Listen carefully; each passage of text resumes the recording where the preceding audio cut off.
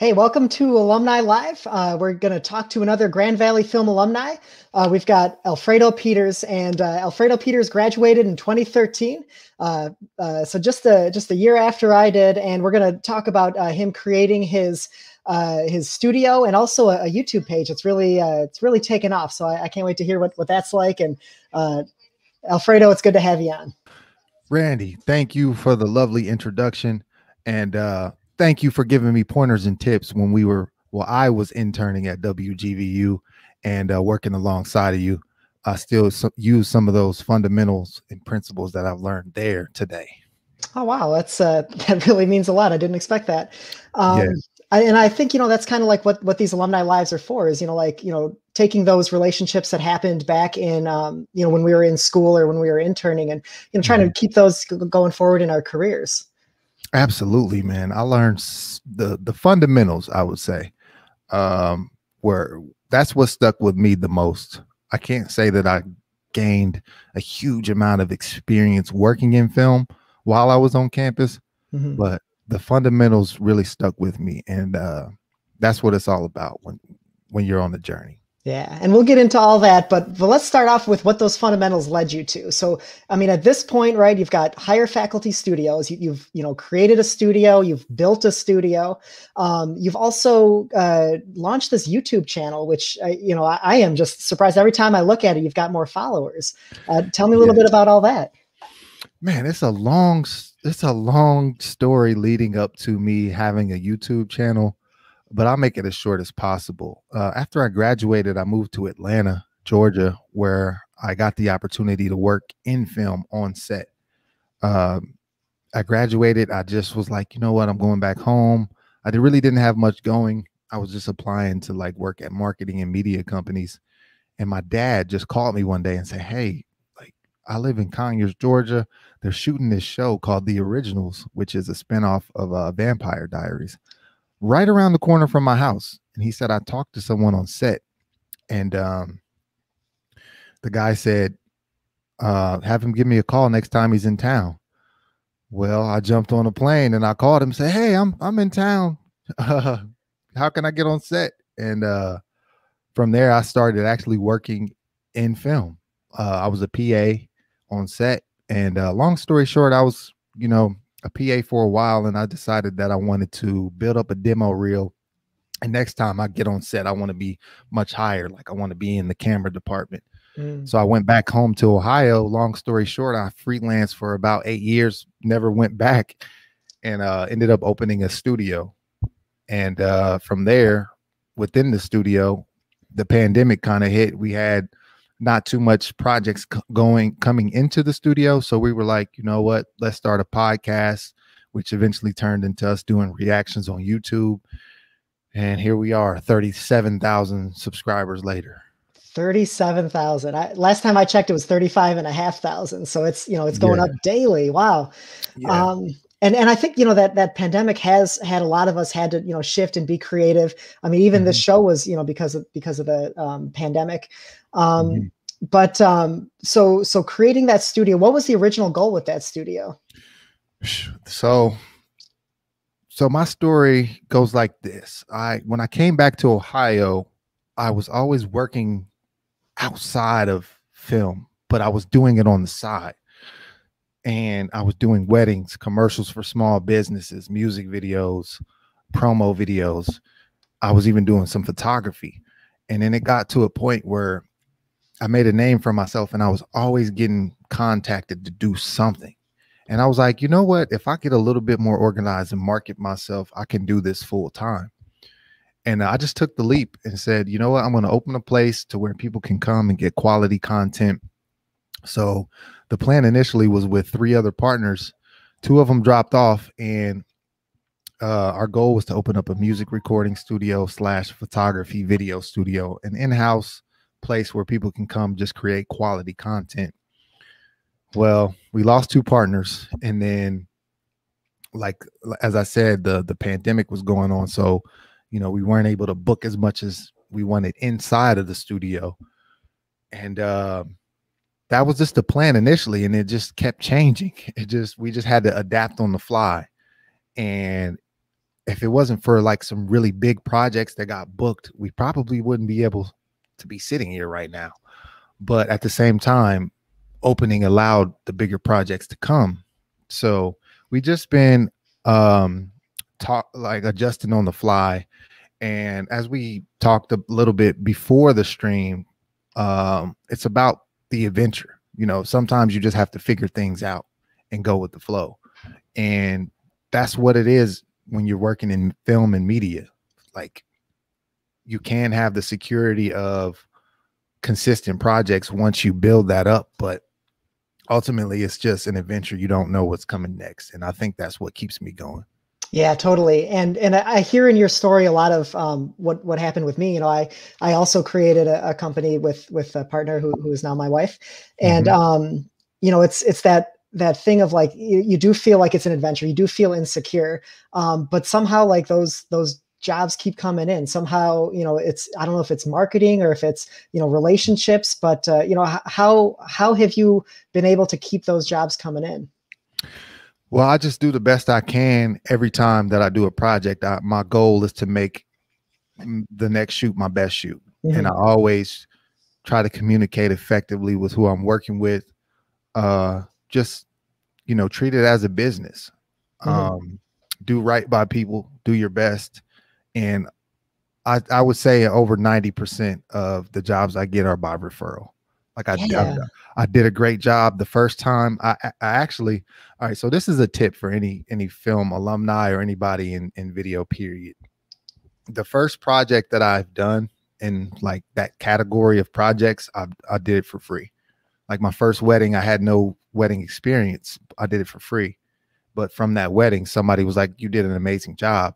I want to book you. How much is it?" Same with like other events and commercials and short films and music videos. I started off doing a lot of free work, and as I mentioned, during the pandemic, I booked a really big job, but I got that from doing a very small job in the past with this person. They reached out to the CEO of their company, and rather than having their annual Christmas party, they were doing the stream for their company party, and they booked 15 videos. And that was just amazing. And it spurred from me doing a small project for them, and it just came back around. Same with another project in the same month. I did free work with a lady about 5 years ago. She called me. She needed about 7 videos in 1 month. So it just comes full circle. You know, make sure you communicate with people effectively. Make sure you use good customer service and always put your best foot forward. I know something, especially in the beginning of our company, something that we struggled with was deciding what that value was for us, right? Like, how much are we worth? People, you know, there's always that standoff of, you know, like, how much are you going to charge? How much is your budget? You know, it's kind of like, so, you know, for us, like we kind of decided what we wanted to make hourly and kind of worked back from there. What was your process, you know, from moving from free work into getting paid? How did you end up deciding what your value was?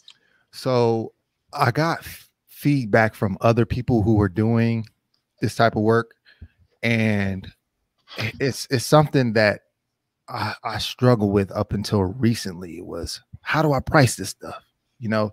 And ultimately I kind of broke it down hourly, kind of like you did. And you have to have the ability to tell people no sometimes when they can't afford your services, because in turn the people who can afford it will pay, and you won't lose out on losing those jobs because you're busy. So I think you have to decide how much you're worth and provide value to the client. One thing that I did run into was I was producing like commercial content for businesses, and I kind of was upset because they didn't know how to market it. So here you are, you're paying me a pretty good price for a video, and then you post it on social media, it gets 1 or 2 likes. So I wanted to complement that with a strategy. So I added like strategy to my pricing, and that's another tip that you can use to, you know, structure, add more value to what you're producing. Sure. And I'd imagine too, like having your YouTube channel has kind of, put some weight behind that strategy because you've really, been able to grow your social media presence, like we were saying earlier. Hmm. But in addition to balancing, kind of your YouTube stuff, your studio stuff, you've also, you've got a family life, right? You've got a 4-year-old daughter. Yeah. What struggles or strategies have you had in balancing home life, work life, studio life, family life? Yeah, that's something I am still figuring out. Hmm. Like I said, my daughter's 4 years old. Her name is Layla. She's very beautiful, and she's been in here working shifts with me, and it's hard to balance at times because she can only sit still for so long. She wants to play, Hmm. and many times have we been recording YouTube videos. Luckily, they're not that serious, but she'll walk right in the shot and say, "Dad, I'm hungry." And it's just about coming up with a system because it was none of this was anticipated. Hmm. We woke up to 200 subscribers after our first video, and we were like, man, that's awesome. Like, After one let's video, yeah, I was 200? like, let's do it again. And then we just kept going and going and adding more value. It just started off as us sitting right here at this desk, and then we added lighting, and then we added another camera angle, and then we started taking suggestions, and then we created a Discord, which is like another chat room type program, and it just kept getting bigger and bigger. And so the balance is something that I have to figure out almost weekly. you Yeah. know when will I have her, what will we be doing, when will I need a sitter, because sometimes I'll react from 9 to 5, or be working on my YouTube strategy, take a little break, and then I'm still working after that, editing projects that I'm shooting for other people. Hmm. So that's something that's a day by day process, just Sure. figuring it out. And that's something that I've had to learn myself too. In the music we listen to and in the, just kind of the world we go in, as driven people, I think we hear a lot of like, you've got to be on all the time, right? You've got, every second, you're on your grind. Yeah, And so it's something that I've had to, learn as I'm, building my family here and kind of learning about stuff is, you've got to build that grind, but you've also got to still have, your time in your family. You can't just be absent all the time. that is very, very, Mhm. very key and important, man. Especially we're getting older. We graduated in Right. 2012 and 2013. It keeps Uh, getting farther and farther away, huh? right, right. We have more adult responsibilities, and it slowly, our lives slowly become less about us. It becomes about our families and, uplifting the next generation. So, yeah, thank you for that. I got a question for you. Oh, all right. Who does your editing? Are you an editor, or how does that work? Yeah. So at our company at Wrinkle Creative, we do shoot and edit everything ourselves. Yeah. Mallory and I will go out and we'll film. As a 2-person group. Sometimes we'll freelance Mhm. a third person in, and then usually I'll take all that back and be editing that on our own. For our TV show, I co-edit with my co-director Zach Lanuski. So we do kind of share it on the bigger projects. But yeah, like usually we're doing these kind of smaller fundraising type things, which we keep our crew small so we can keep the prices down for people. Yeah, for sure.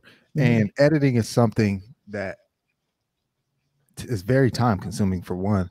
Yeah. And for me, I kind of like put myself in a box because I'm really, really good at editing, but I just don't like to do it. And Right. and then clients like expect this great quality editing. So right now I'm in the process of trying to like outsource some of my editing, but so finding somebody I can trust.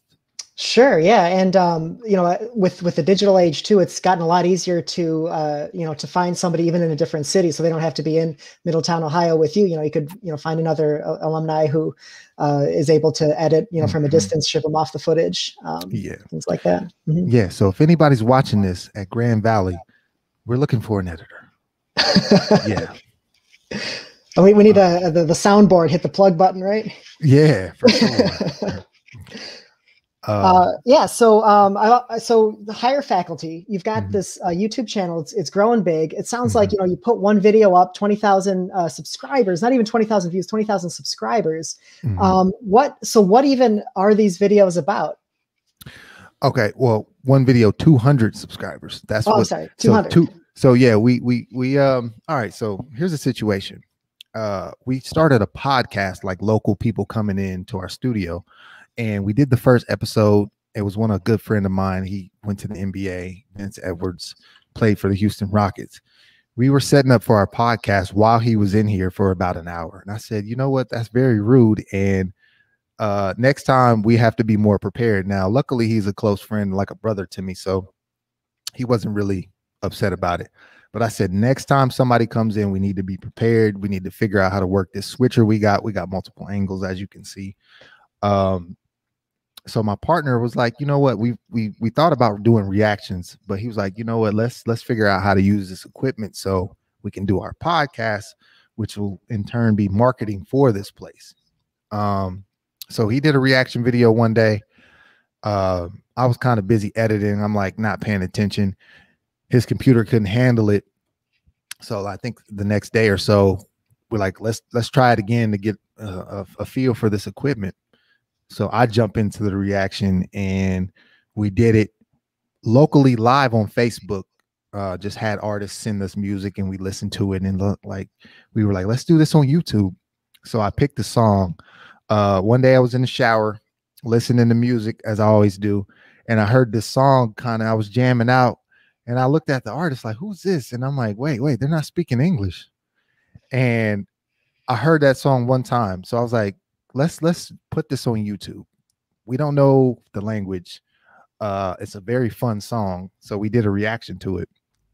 And like I said, we woke up to like two or 300 new subscribers, and they made a bunch of suggestions, and we were like, okay, let's do it again.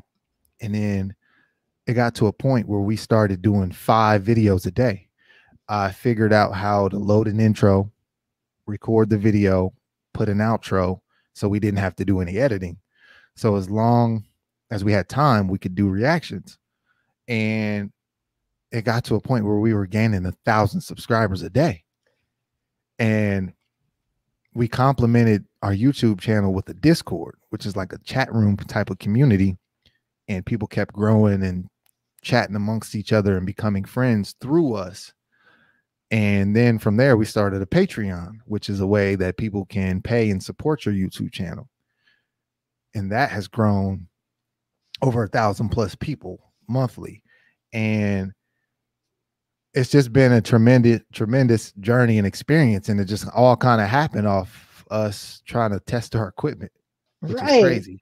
And that song, it was in Korean, right? That ended up being the language. And so you've become this Yes. huge K-pop channel, like you're reacting to Yeah, K-pop. What for sure. what is K-pop? What artists are you listening to? Where can people Yeah. find this stuff?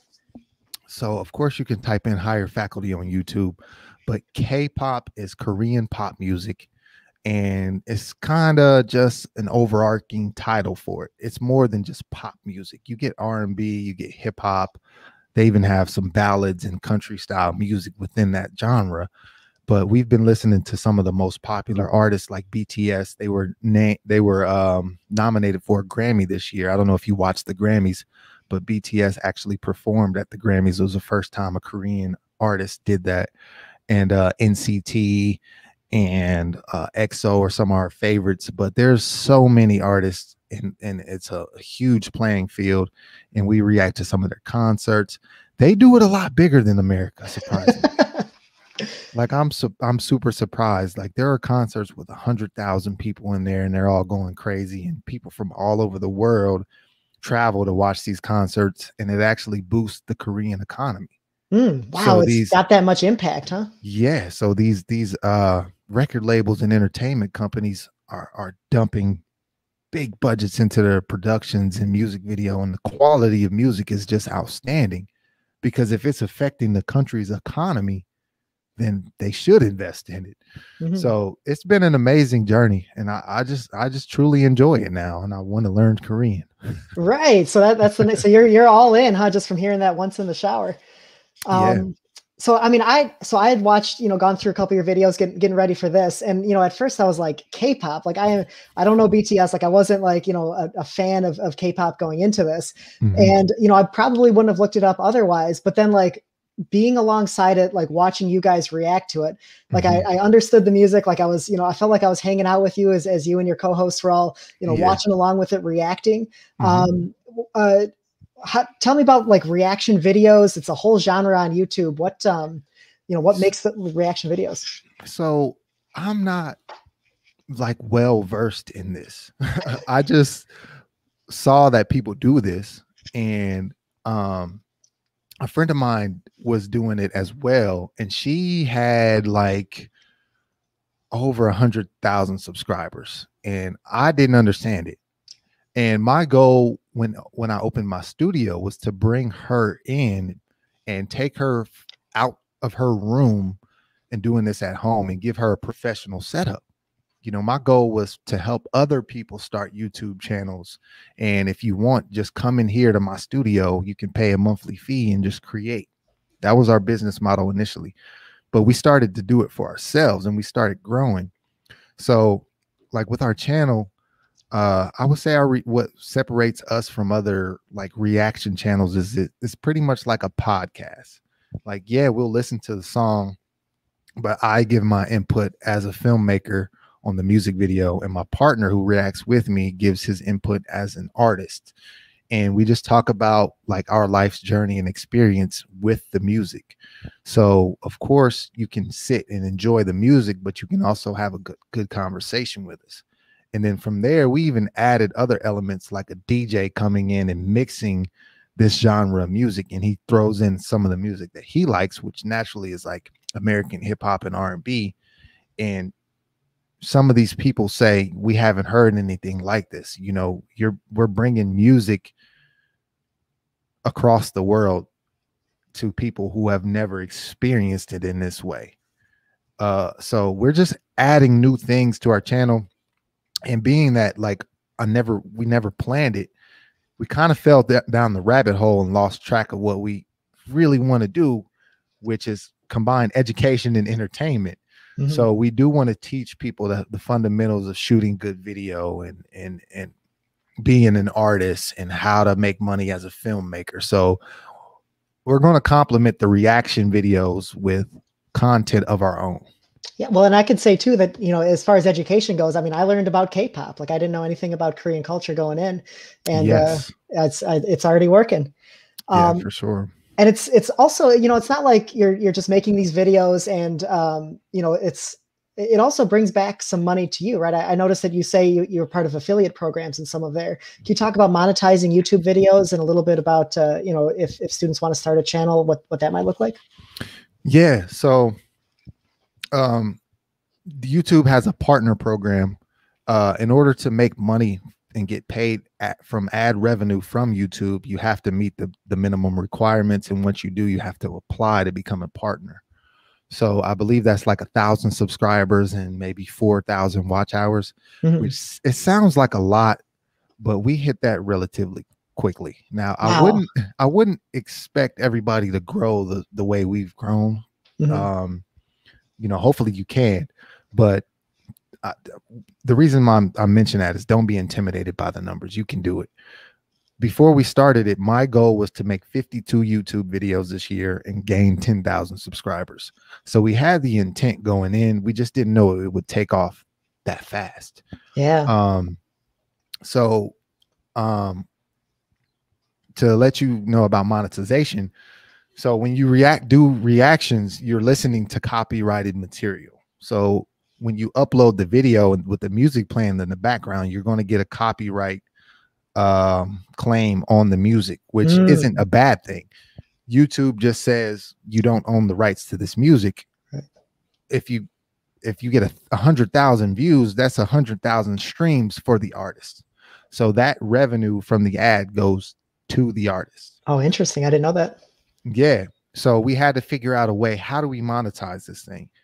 And I heard a little bit about Patreon, but I wasn't too familiar. We started a Patreon, which is very popular amongst reactors because our fans know that we can't monetize these videos.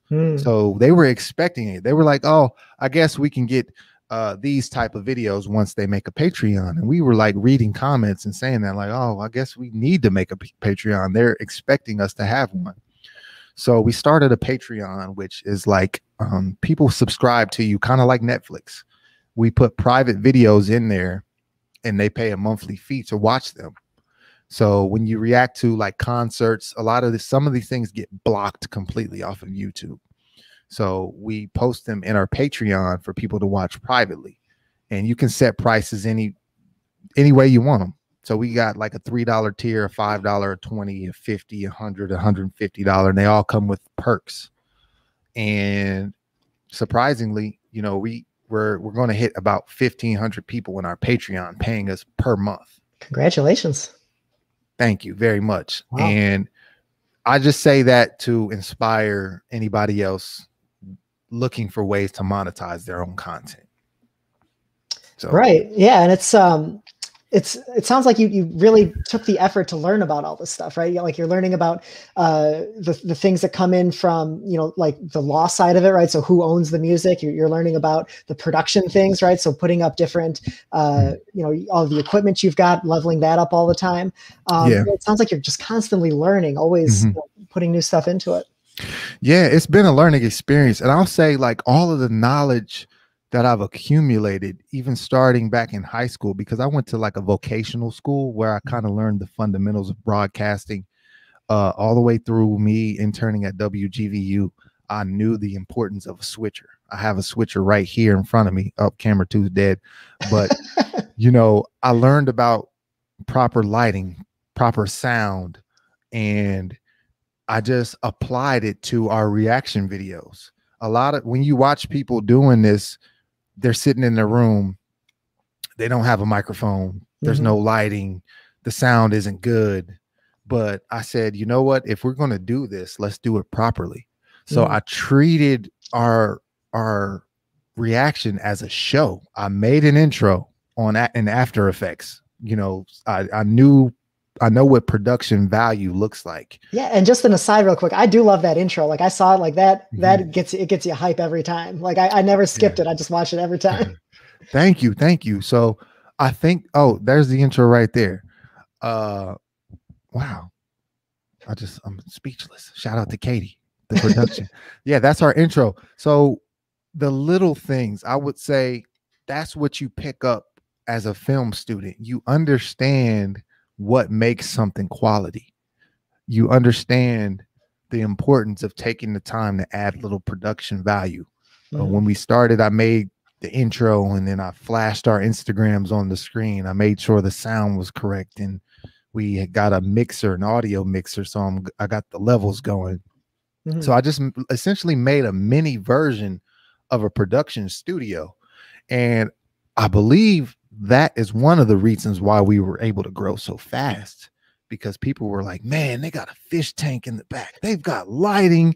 They've got microphones. It sounds good, on top of us having the personalities for it, which it just all kind of clicked at once.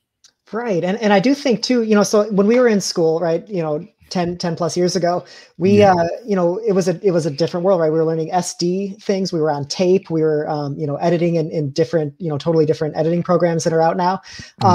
But like you're saying, those fundamentals, you know, even though it's 4K now, like it's not even HD anymore, it's 4K. It's, you know, multiple cameras live, right? We didn't, you know, internet was very different when we were young, but those fundamentals of storytelling, of quality video, all of that, you know, it does come through. And I really, you know, I see that quality. I like it. It's good. Thank you very much. And it's whenever you can pick up little nuggets in film, because I remember learning in film class about cinematography, and that's still to this day is one of my passions and interests. And when you learn some of the fundamentals and you learn how to pull them off effectively, it just adds a little bit more to your work, to where somebody who doesn't know anything about it says they know what they're doing. Sure. And even though technology doesn't change, or technology changes, light doesn't change, right? Like it's always going to bounce in the same way. It's always going to shadow in the same way. Exactly. Yeah, exactly. Sure. You mentioned your co-host for a second there, and you guys you have great rapport. So were those people you knew before this, or who are your co-hosts, and how'd you bring them in?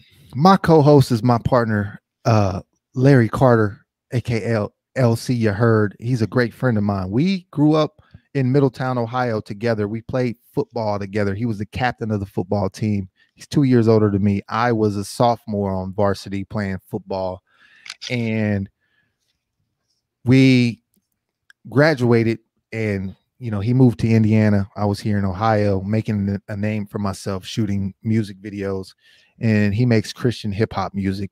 So he reached out to me as the guy from his hometown, like that does videos, and say, hey, I want to start taking this artistry more serious. I want you to do my music videos. So for a while he was driving back and forth from Indiana to Ohio. We would do a music video, and then he'd go back. And then years later, he, moved back to Ohio, and we were coming up with a plan to, like, invest in each other, just because I believe in his sound and music. He believes in my ability to shoot videos. We were like, let's come together and start something. So it started off as us kind of doing videos, and I went through like a huge identity crisis, and I kind of shut everything down. I was shooting videos for a while. Everything hasn't been always easy. Mm-hmm. There was a point in time where I wanted to shut it down. I actually sold my gear, got rid of my camera, and said, you know what, I'm done. I'm gonna do something else, and fast forward, we come back together, and I start hire faculty. He's right alongside with me, and we just developed the bond and relationship to where we're just growing this thing as big as we can together. So that's our story. Right. And that bond really does come through on camera. I think as an audience, we feel like we're hanging out with you as you're up there. Here's some behind the scenes of your studio there, building it. The name Hire Faculty. So does that, where does that come from? What does that mean? So I was working a lot of regular jobs while doing video on the side. I had a job that allowed me to listen to a lot of music and stuff in my headphones while I was working. I started to listen after I've listened to every song that I've ever heard, every song that I've ever liked in my Spotify and Apple Music library. I was like, you know what? Something's got to change. Like I feel like I wasn't made for a regular job. Like I can be a great employee for about 6 months, and then I started losing focus and motivation. And I've always been kind of like a go against the grain guy. So I was like, you know what? Let me start listening to personal development. There's a personal development coach called Bob Proctor, and Bob Proctor tries to introduce you to the highest side of yourself. It's like personal empowerment. And one of the concepts he talks about are your higher faculties. You have 6 of them: imagination, perception, intuition, willpower, memory, and reasoning. And you can go through and study each one of the higher faculties, because that's the non-physical part of yourself as a human being. And I really drew a lot of inspiration from those teachings to start believing in myself more. And ultimately it was those teachings that propelled me to eventually leave my regular job and start doing what I want for a living. Wow. And the name Higher Faculty just is kind of like a play on words. Like, you do have the higher faculties, but as faculties, we are responsible for teaching, and we just combine that together, and that's where the name comes from. Wow. And I imagine it wasn't, just you turn the switch on and all of a sudden you started the company.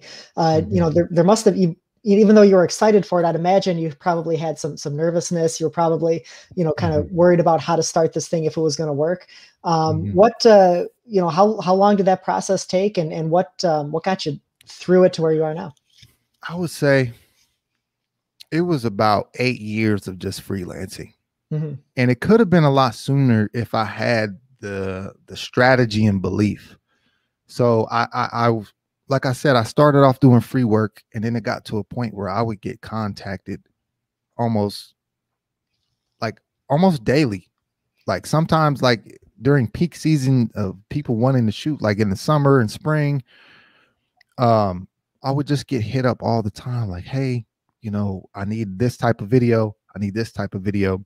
and I really lacked the structure because I was kind of just saying yes to everything. You Sure, need I to, did that too. yeah, you just kind of find a niche, like something that you're really good at or you really like to enjoy to shoot, Hmm. and just double down on that. Right. Um, but after about 8 years to kind of do it on the side, I was like, you know what, I can really do this. Like Hmm. I have a lot of contacts, and I never really marketed myself, which Hmm. is kind of something I regret, but it kind of worked out because it was all organic. Everybody's like, you know what, you need to hit up Alfredo. He does great video work. And That's got to feel good, hearing that after, not being sure for so long. Like that must have yeah, really meant something. yeah, it did. And I just said, you know what, I'm going for it. I had saved up a little bit, and I was like, you know what, I'm going to open this studio. Whatever happens, happens. And I don't know if it was a bad decision or a great decision. It was during the heart of the pandemic. I Sure. said, I can't do this. I have to get out. Like, imagine being inside, and I'm a free spirit. I like to be out and about, and the pandemic like doubled that. Like Hmm. now I'm in the house. And when I'm not in the house, I'm at my job, and I'm just not happy. Hmm. So I was like, you know what? You only live once. If I fail, I fail. But at least I tried. And ultimately, I was just like, you know what? I'm going to take the leap. I'm going to actively reach out to somebody who I've actively reach out to some of the people I've done work with in the past. I'm just going to accept every project, which turned into a frenzy of me just shooting and running around, shooting, editing. The cycle was just vicious. But now I'm kind of narrowing down and picking and choosing on what projects that I want to take on, because I am able to generate a stream of income from YouTube. So I'm kind of transitioning into only doing the projects that I want to do. Yeah, which that we kind of went through a similar journey with our company too, where at the beginning we started with just kind of scattershot of like we're doing photography, we're doing video, we're doing broadcasts, we're doing 360 video popped up, so we started doing that, and Mm-hmm. then it was only in the last like maybe year or two where we really started to say, okay, like we know what we don't enjoy, right? We don't enjoy doing this stuff, so we're just not going to advertise that anymore. We don't think that we're all that good at doing this kind of stuff, so we're not going to do that. And we really honed in now on knowing who we are as filmmakers. But I also think that moment of saying yes to everything, like, did let us know what our identity is. Uh, Yes. so I guess, off of that, we've got a question here. So what do you see as coming next, right? So now you've kind of learned who you are. Mm-hmm. You know where you've come from, what you like, you don't like. What do you Mm-hmm. want to do next? What's next is doing a lot of purpose-driven content. Hmm. We want to make our own content to complement the reactions on YouTube. Mm-hmm. So short films, music videos. My partner makes music. I love shooting music videos. I love it, especially when it's music I can enjoy and share with my family and friends. Um, yeah, I just want to create content that inspires and teaches. So we do want to kind of do some teaching how to like light properly, sound and cinematography, but also show people that you can be creative for a living. You can create your own short films and skits and shows. So I just want to be a walking testimony of you being able to be a full-time filmmaker. So look for a lot of creative content on our channel outside of reactions, because that's what's coming next. I'm freeing up a lot of my time doing the random projects to do more in-house projects. Man, after hearing that, like I'm inspired. Like, let's go create something. That feels Yeah, great. for sure, for sure. That's my goal and my mission, and that's the purpose of Higher Faculty.